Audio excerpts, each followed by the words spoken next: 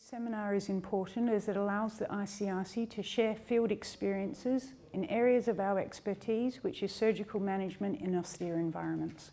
We've been working very closely with the Israeli Ministry of Health and MADA to facilitate this seminar with them. Icrc has many years of field experiences of working in surgical management in austere environments. Over the years, we have developed the minimum standards for surgical management in these fragile and disrupted environments. Because of this, we are able to teach people to share our experiences of working in these environments.